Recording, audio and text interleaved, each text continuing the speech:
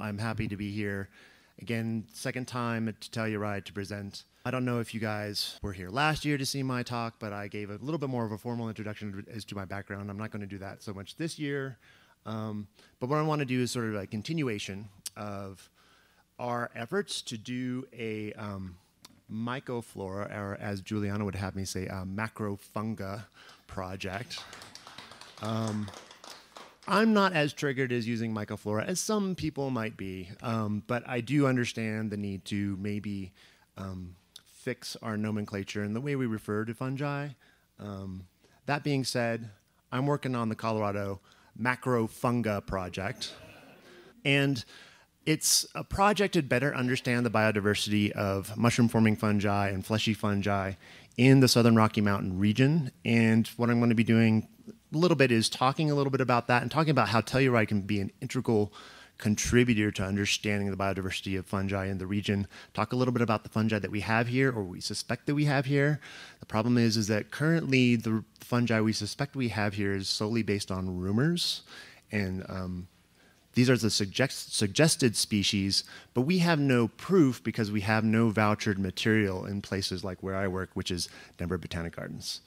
So first, I want to start off with a little bit of background. Southern Rocky Mountain region is an important region of the world, and about a little over a third of the state is forested. That makes Colorado a very unique place to be studying fungi, because if you look at fungi like I do, you see all these plants and trees and forests, and what I see like past the trees, because each one of these trees is essentially a whole community of fungi. So like my initial professor, Dr. Dennis Desjardin, he would say, look at all those mushrooms, look at all that, look at all those fungi. So I like that, and I'm going to try to convince you that when you see forests like this, you should just see, wow, there must be amazing fungi out there. So I'm going to frame my talk in terms of the Southern Rockies and the habitats that harbor fungi in terms of three sections. The reality that we have in terms of what fungi bring, the challenge we have to basically understanding fungal diversity, and then how that challenge leads into potential opportunity. So first, the reality. Reality can be heavy, reality can be daunting, but if you have your coffee in the morning and you wake up eager to look at all these fungi and as optimistic as you can see the fungi, you can understand there's great opportunities to help us understand fungi and help us conserve what we have in terms of nature, because the reality is, it's also heavy, without the fungi we don't have forests, we don't have the trees. And a big reason for that is that plants are shaped by their fungal associations in many, many different ways. All the animals that pretty much interact in terms of the herbivores and parasites on the herbivores can be shaped by whether there's leaf endophytes acting above ground on the plant, and in many ways by the mycorrhizal fungi, the mycorrhizal associations that create chemical cues that affect herbivores, affect pollinators, but also affect the interactions between plants and their communities. Many of you probably already know about this. And many of the fleshy fungi and the fungi that are in the soils in these forests are these mycorrhizal kinds. Many of you are probably familiar with the work of Suzanne Simard. If you have ever heard of the term the wood wide web, Suzanne has been integral or principal in studying and integrating this phrase into our lexicon and essentially explaining how a single species like Rhizopogon, a Rhizopogon species, can create this entire network amongst a community of trees. And so in this figure, in this diagram, you've got lots of different colored lines. Each one of these colored lines represents a genet, or an individual Rhizopogon. All of these different individuals are of a single species in this little network, or this quadrant where they studied, and showed how the single species and all the individuals of this species interconnect all of these plants together. Now, if you can imagine an ecosystem like this harbors thousands of different fungal species and all the individuals within them, you can imagine how complex this network must be.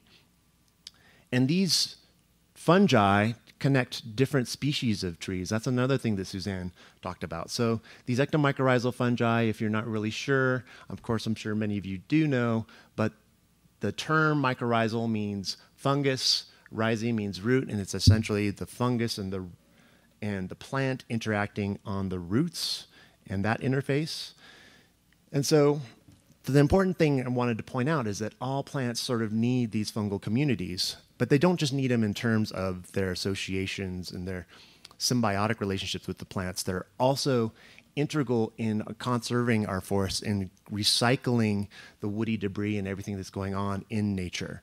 In Colorado, we have an excess of woody debris that's on the ground. Just driving up here, I was driving with my comrade in arms, Rick Levy, and we were going over Monarch Pass, and we were seeing lots of dead stands of trees due to beetle dieback. That's going to create a problem down the line because it's timber fuel for forest fires.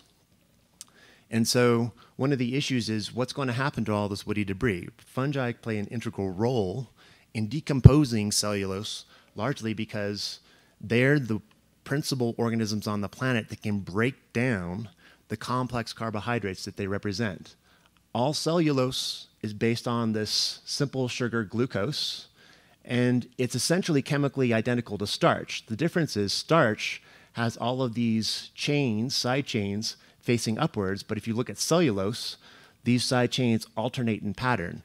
That simple difference is the difference in our diets between eating a nice bowl of French fries and getting the nutrients from the starch versus drinking a glass of Metamucil and having the fiber pass through our body. Our bodies do not recognize cellulose, and therefore it passes through our body like fiber, even though it's essentially sugar.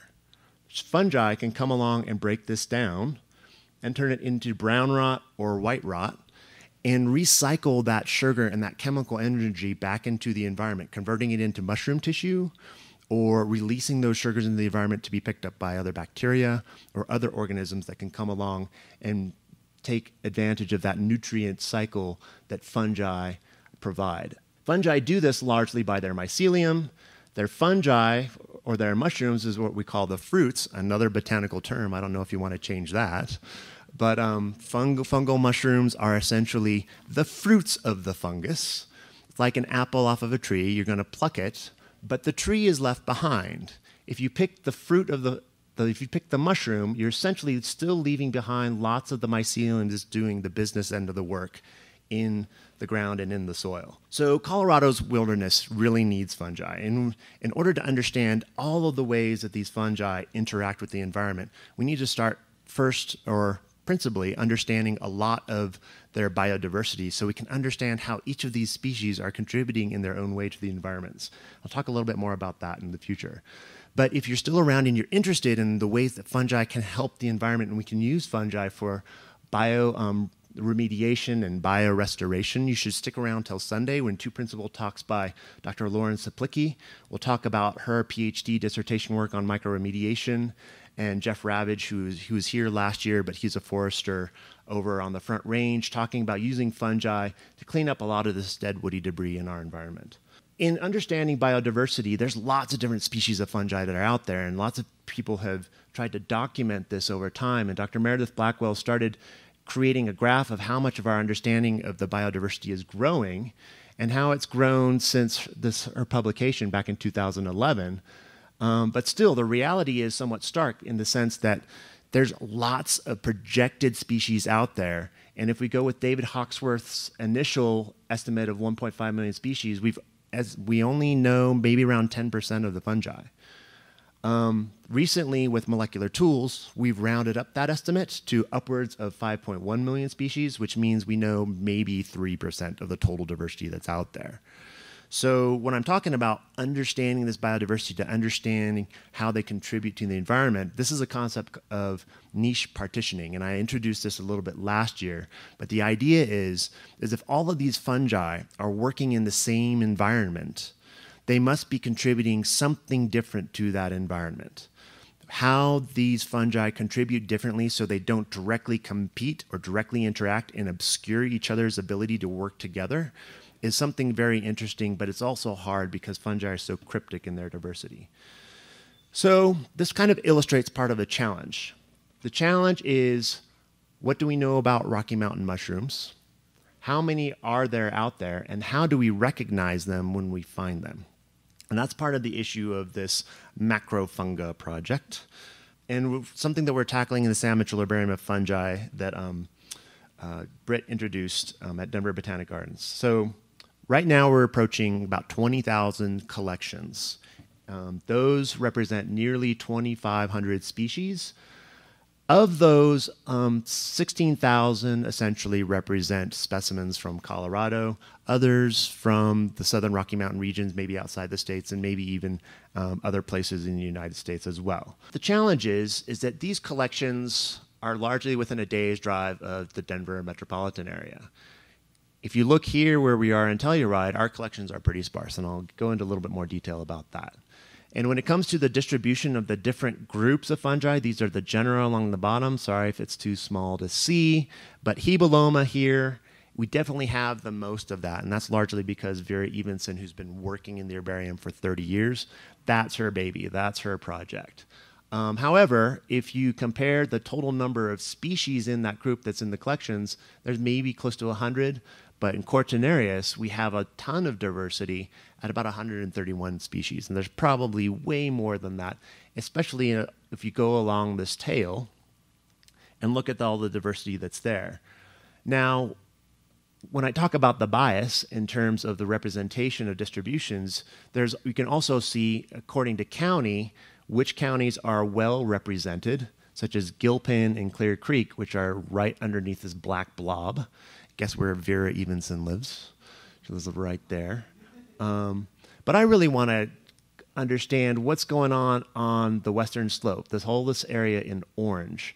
And probably two ways of looking at that would be looking at Pitkin County, which is where we probably have the most collections from, and then where we are now, which is San Miguel County around Telluride. So first off, let's look at Pitkin County. Pitkin County was, in the past, was often visited by the father of North American mycology, Dr. Alexander Smith, and then our herbarium's namesake, Dr. Sam Mitchell, who developed a close relationship with Alexander Smith. And they went out into the Rockies and learned, Alexander Smith taught Sam Mitchell a lot about the fungi and how to identify them. And Pitkin County, where Aspen is, which is right around there, I think, was a place where they ended up visiting a lot. And so therefore, we, in terms of like counties along the western slope, Pitkin County has the best representation in terms of specimens in our collection. And here, based on this graph, you can start, though those visits started in the mid-70s, basically ramped up a lot in terms of the total number of collections. But you can see after the 70s and every visit since, we are still adding new genera to our collections. We're still learning about more of the diversity.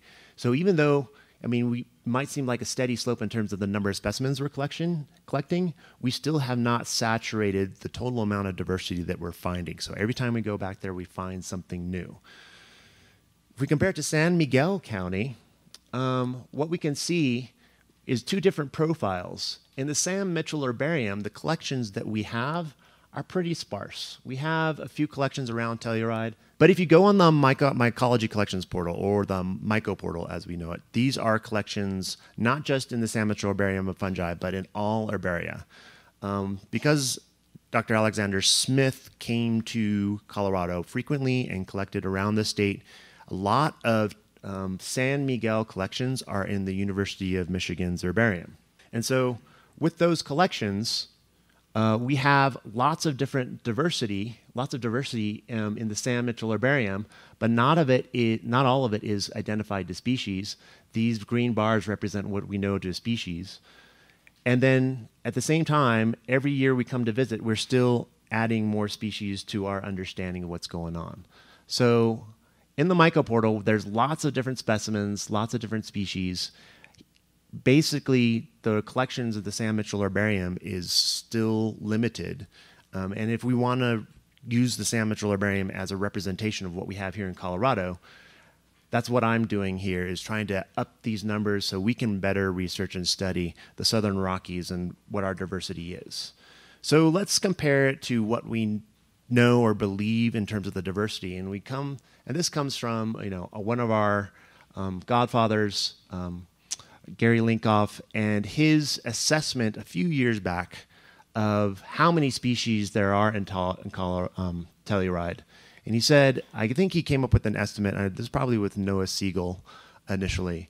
You guys can correct me if that's right. But they estimated they have around 300 taxa in all. This is probably a conservative estimate. There's over 230 different named species on the list that they created. Some of those collections that are probably on that list are currently with NOAA, and I'm talking with NOAA. He's going to deposit many of those collections in the Sam Mitchell Herbarium. And on that list were species like Russula xeromphalina, common Russula species that blushes here but also smells very shrimpy. If you're going out and collecting, you can find Russula xeromphalina. Other ones, the hawkswings, people often seek this, and if you're willing to part with it and contribute it to science instead of your soup pot, please do so. We would like to know the distribution of this species around Colorado. And then last year, I talked about this weird, interesting, beautiful mushroom. We have this image in the Sam Mitchell Herbarium, and it's kind of become the mascot for the Colorado Mycoflora Project. But the problem is that this does not look like Alloclaveria purpurea, which we get commonly here in the Rockies. If you ever find Alloclaveria purpurea, it is a purplish grayish color, not this vibrant violet amethyst color. And the weird thing about this one is that there's little branches at the ends. Alloclaveria purpurea does not do that as far as we know. So I went through this list last year and I was talking about this. What is it? It doesn't seem like it's Alloclaveria purpurea. Another option is Claveria zolingeri. And as far as we know, this does not occur in the Southern Rockies. It's branched, it's a little bit more of a violet purple, but we think that this is more of like an East Coast thing. And then there's other features of this Claveria zolingeri that is contrasts with what we have of our specimen. Clavulina amethystina is sort of ruled out because this is considered to be limited to Europe. And then the other option would be it's a new species. So the Mycoflora Macrofunga projects, what they're trying to do is not just rely on our morphological interpretation. We're trying to use DNA to help us understand these problems. And so in this last year, I crunched out the DNA, I sequenced it, and lo and behold, we should have listened to our first interpretations. It's just a very beautiful example of Alloclaveria purpurea. Now, what allowed this morphology to happen as opposed to the ones we commonly see? Maybe we just caught this within like the first hour of its glowing, and then normally when we come across it, it's grayed out to this part. What causes the branching? That might be a future research project, who knows, for whatever students. Now, there's other questions, and I think it's appropriate to start talking about the genus Psilocybe, because that's a lot of the subject of what's going on this weekend here at the Telluride Mushroom Festival. One of the challenges is that I wanted to ask the question, like, how many species of Psilocybe we actually have here in Colorado. Now, in the Sam Mitchell Herbarium of Fungi, we looked at the species that are listed as Psilocybes, and the reality is we only have Psilocybe cubensis in the herbarium. But if you look at where those collections came from, they usually say Detective Reinhardt or something like that, or there was some kind of drug bust. So the reality is that Psilocybe cubensis likely doesn't occur naturally in Colorado. Maybe growing out of somebody's bathtub, but not necessarily here.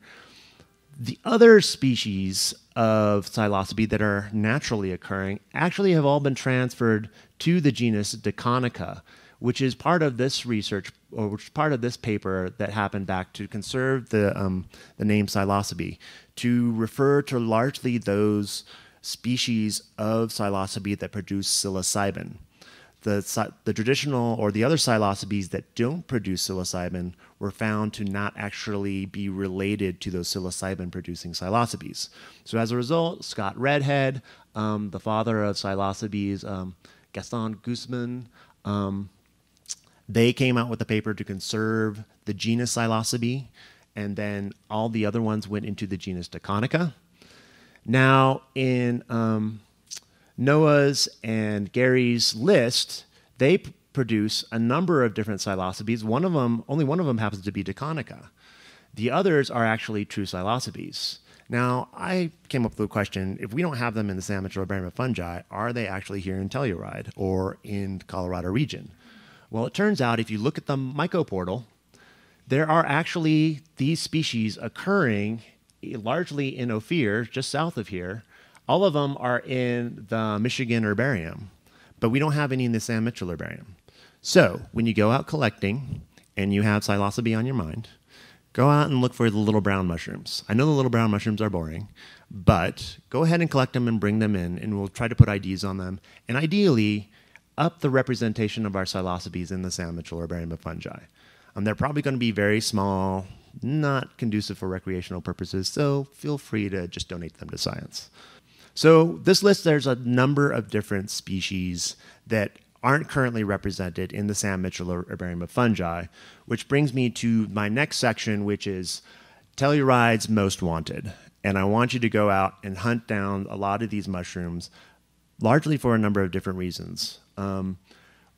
If you find species of Calostoma, these stalked puffballs, keep looking out for them. We're in a good place for them. There's lots of somewhat arid habitats outside of here.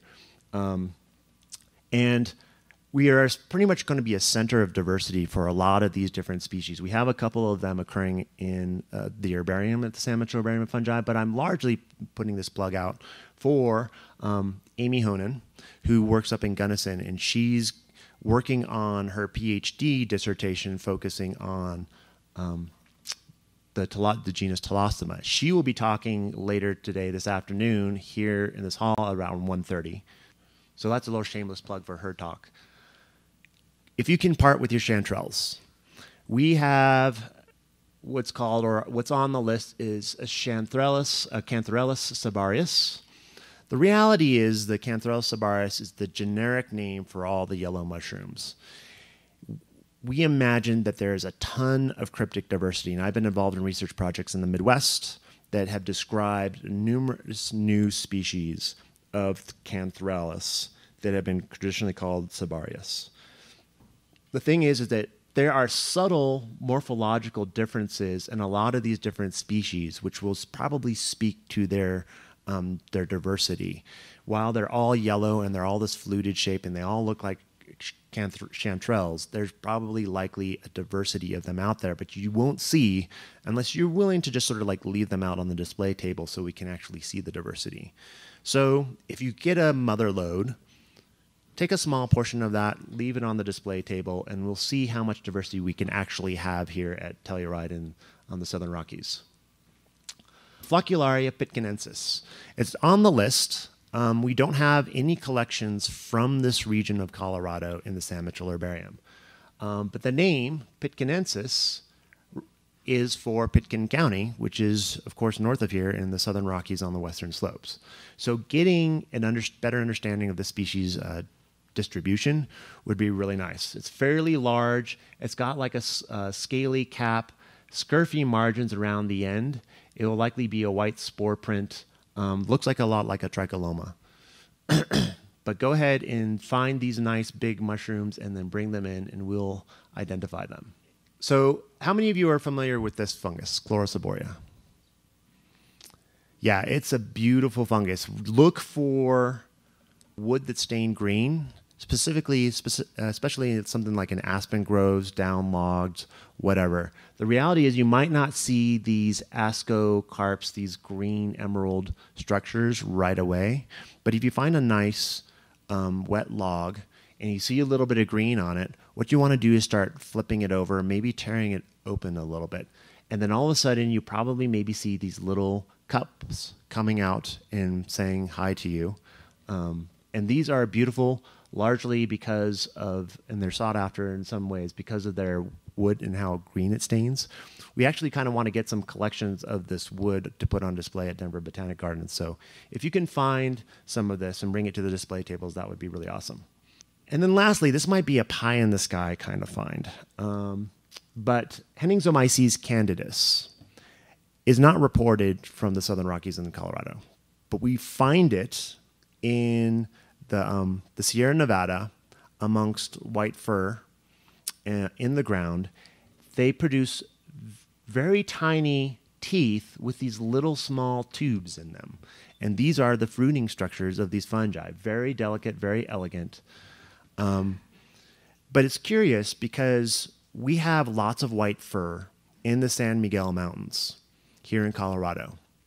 So I'm curious why it's abundant, or we find it in the springtime at least, in the Sierra Nevada, but we don't have any reports of it here. Now, it's probably strictly a springtime fungus, so we might not find it now. But if you're from the Telluride region, or you live or find yourself in this part of the country around springtime, look in the white fir stands and then see if you can find this Henningsomyces candidus. And if you do, please get in touch with me. One of the oddest things is that while it's in the Sierra Nevadas and not here, I've had colleagues say that they found it in Guyana, in northern South America, in the Dicembe forests there. Like, what's up with that? Like, why isn't it here? So I like to think that these things are around, that there's still a lot more similarities than we know of between mountain ranges like the Southern Rockies and the Sierra Nevadas. It's just that we need more eyes on the ground. Which brings us to the opportunities. And this is where I come with the hashtag, we need more mycology. We need more people out there helping us understand and capturing this diversity, because we can't be everywhere at once. And this is where citizen scientists are going to help a lot.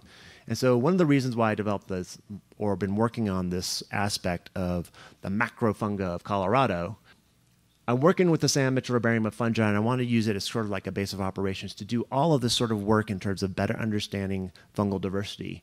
Everything from the DNA barcoding and how it might feed into doing biodiversity research, conservation research, and also mentoring student research, to sort of public outreach aspects, working with citizen scientists to help represent the diversity, and also upgrading our museums in terms of their representation of what's going on with mycology. So I submitted an NSF proposal to help us better, to hopefully help fund this project and help expand a lot of these ideas and this synergistic approach to working on establishing a better understanding of the region's biodiversity.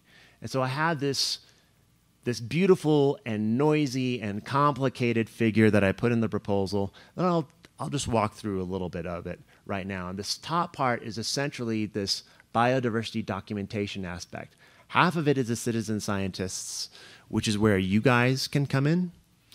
And then the other part is the DNA barcoding, which I'm happy to include you guys on, but a lot of it's going to be done in-house at the Denver Botanic Gardens. But essentially, biodiversity documentation, like I said before, is going to help where we can get people out in these sparse areas or these other parts of the Southern Rockies that are likely to harbor lots of diversity, like I just said before with the Henningsomyces issue, and get these black dots covering a lot of the different parts of the state. And a lot of it also helps us interact with the public through things like the Colorado Mycological Society's Mushroom Fair, which we had last Sunday, which is a great event. And then also here at Telluride.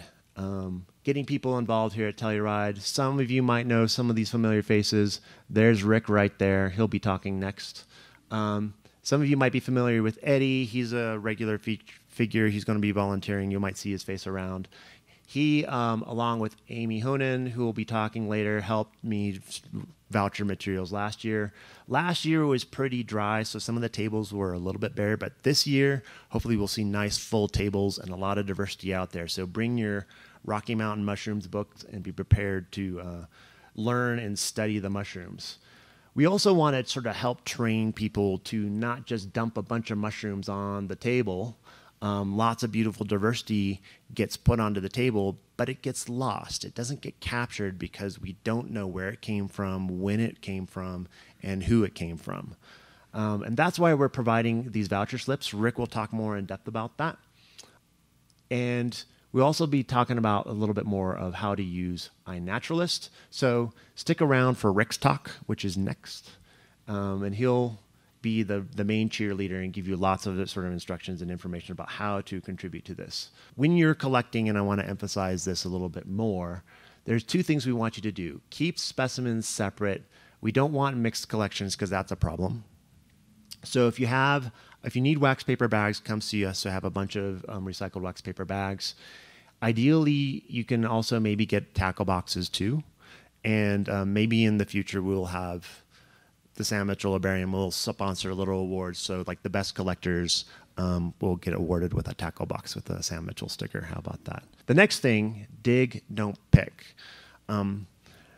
Your Commander-in-Chief, Britt Bunyard, would really like to emphasize this because his fungi, the Amanitas, really rely on you getting down in the dirt, digging these things out from underground, and getting at the base of the fungus, because it's the base and these structures, hopefully that some of you on this side can't quite see, but it's this base that's going to have a lot of important features for identifying the fungus.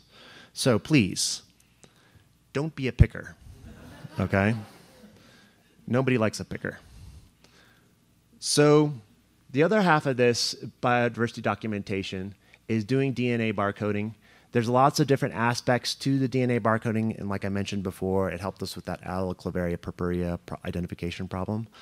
But one of the things the NSF career proposal wants you to do is do more education and outreach, and this is a great opportunity to get things like undergraduate research students and high school students into the laboratory and grinding up tissues and learning how to use technology to get DNA sequence data out.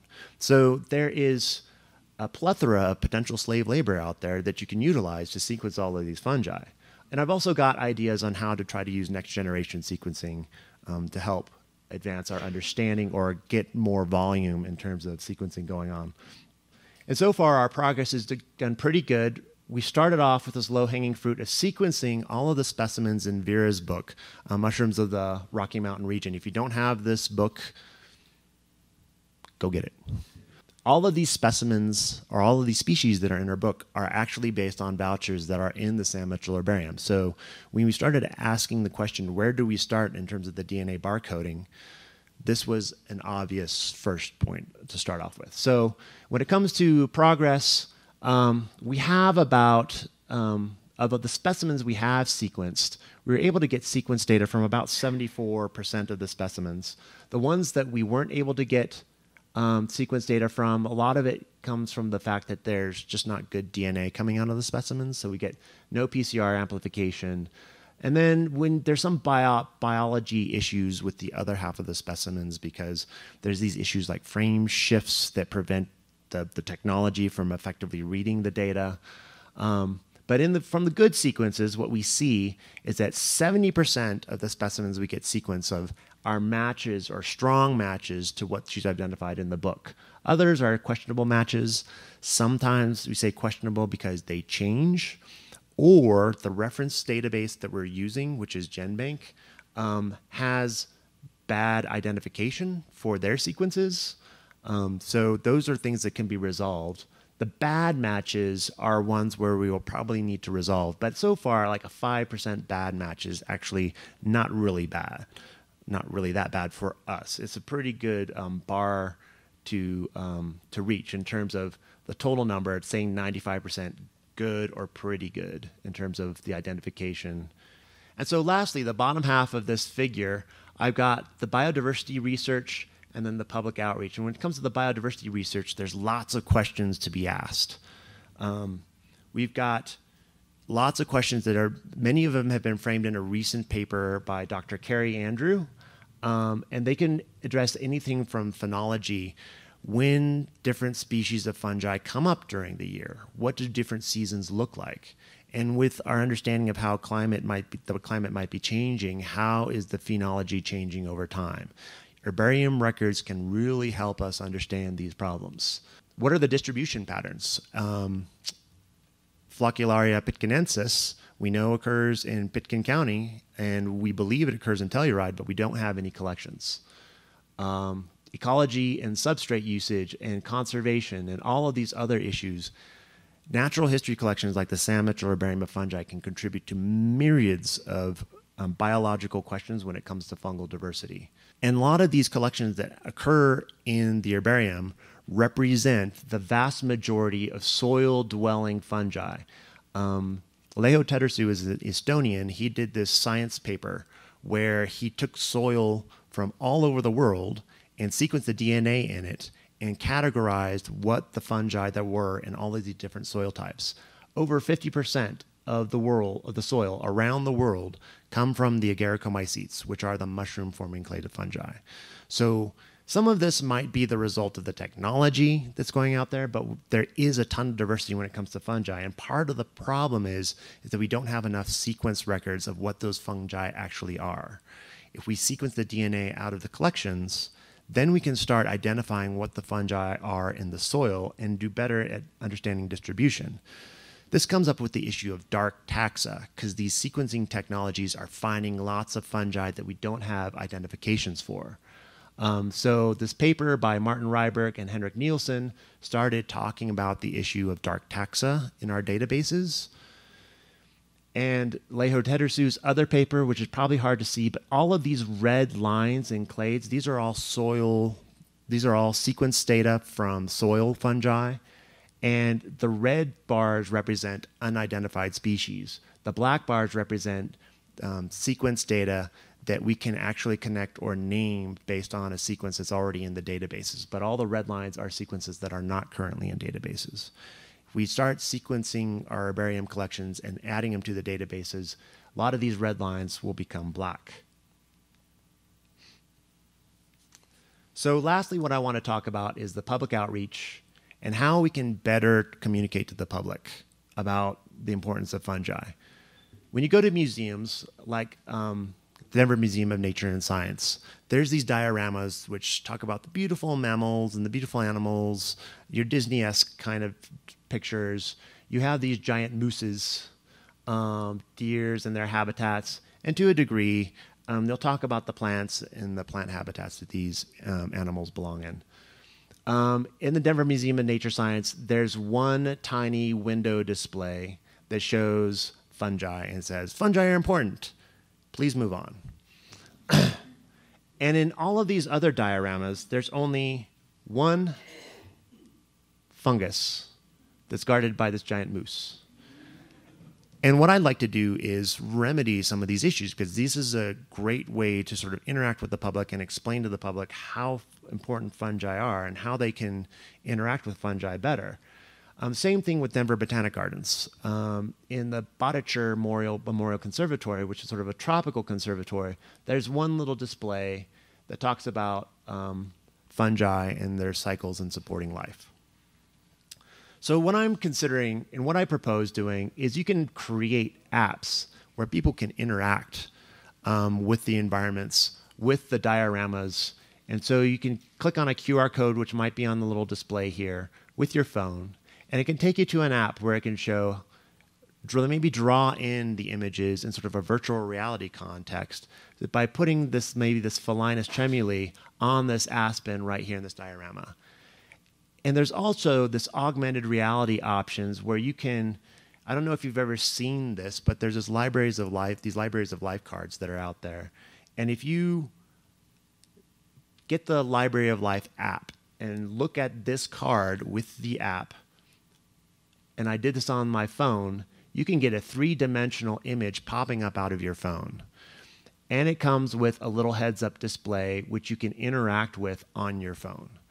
And as a result, you're starting to see this world through your phone in ways that you've never seen before. So one of the things I'm imagining is if you're in the Bottcher Memorial Conservatory, we have this big sort of funky tropical tree. It's actually made out of concrete, sort of just to mimic a tropical environment. But I'm imagining an area where you've got this virtual reality app where you're scanning it and you're looking at the tree through your phone, but all of a sudden you scan down and then the ground opens up and you're seeing this root system. And on the roots are all of these little mycorrhizal fungi that are interacting, and you see nutrients coming up from the fungus and into the tree, and you see the sugars from the tree going into the fungus. I think it would be a very fun interactive tool, and especially if you want to shape it for like school groups that come in all the time. Doing this for both the Denver Botanic Gardens and the Denver Museum of Nature and Science, I think would help stress to the public the importance and the ubiquitous of fungi that are out there. And so this is another example of it just sort of popping out of my computer. There's lots of different ways of interacting and developing these augmented reality things. So in sort of final closings, what I just wanted to ask all of you who are in here and interested in the Mycoflora Project is to contribute. We're working hard to sort of develop the infrastructure for the Mycoflora Project and asking people to have patience in our ability to integrate you guys as citizen scientists, but largely, like I said before, work on collecting specimens and then filling out data slips. Rick will talk about that in a lot of detail. And so with that, I want to thank you for coming to my talk. I want to thank a couple of people. Nick Elias is instrumental in creating our logo for the Mycoflora. We'll change that to the Macrofungi Project, Juliana. That's down the line. We've got lots of stickers, so the Mycoflora Project stickers will become a rare item, so collect them while you can. Just come and see us. And then I also want to thank Jessie Berta Thompson. She was instrumental in creating a lot of these maps that I showed you of Pitkin County and San Miguel County and the distribution maps and figures. And I also wanted to, thank colleagues and collaborators and encourage you to see a couple other talks that are coming up. Dr. Alicia Quant, she's on Saturday. She'll talk about cordyceps fungi and how these fungi engage in mind control. That's cool stuff. And then Dr. Ken Kassenbrock and Elks Lodge will talk about mushroom collecting 101. So that should be really good stuff. Thank you.